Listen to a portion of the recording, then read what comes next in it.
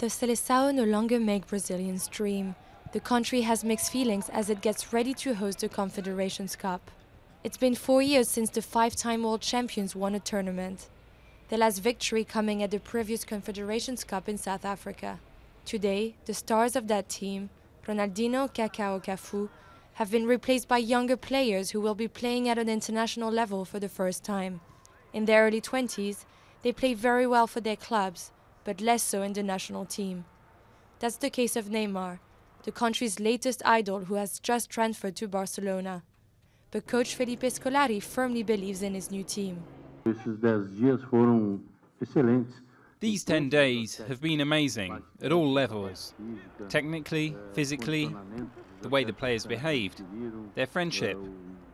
And that shows that they are creating a great team. That's why we are very satisfied with these 10 days of work.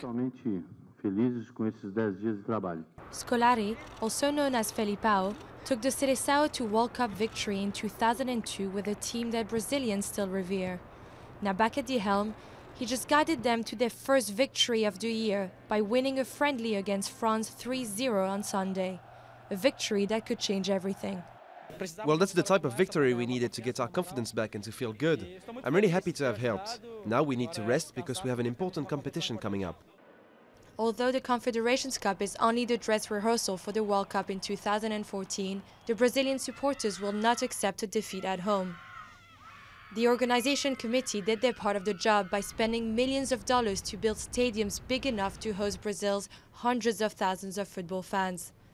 It's now up to the players to meet their expectations.